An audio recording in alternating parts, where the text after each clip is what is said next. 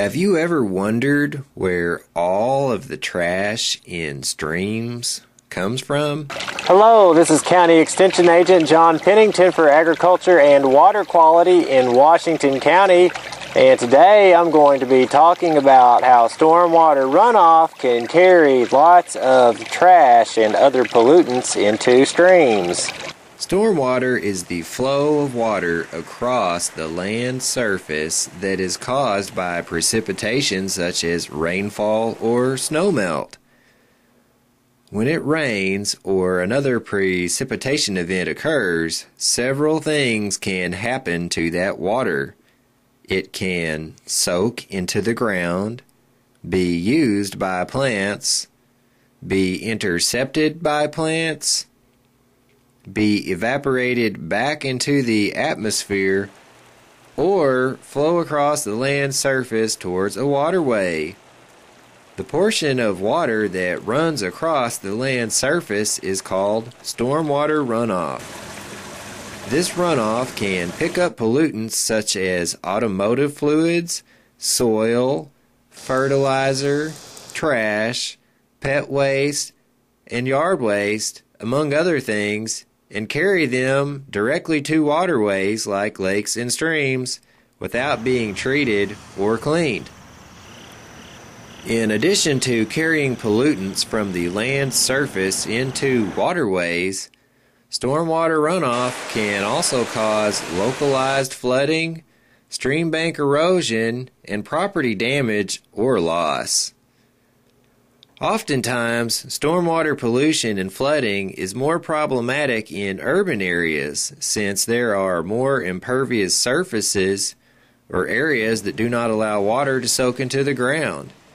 Impervious surfaces include parking lots, roads, rooftops, and concrete-lined ditches, among many other types of impervious surfaces. Since these impervious surfaces do not allow water to soak into the ground, this causes unnaturally large amounts of stormwater to be directed to streams much faster than in a rural or a natural setting.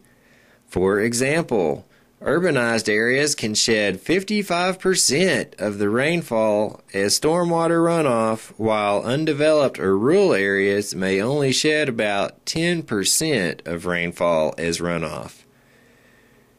In cities, stormwater runoff flows down storm drains and is collected and concentrated in underground storm sewer systems that increase the speed and force of water and deliver that water directly to streams.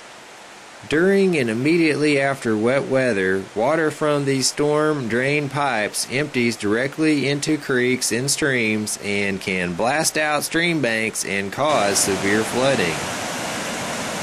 Stormwater can be very problematic for renters and homeowners, property owners, municipal governments, and water quality as development requirements and pollution prevention practices can vary from county to county, state to state, and watershed to watershed.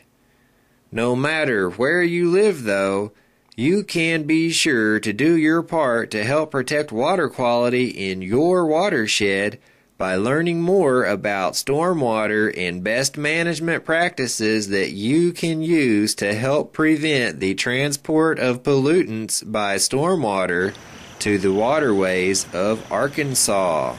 For more information on protecting water quality, contact your local county extension office or watershed partnership.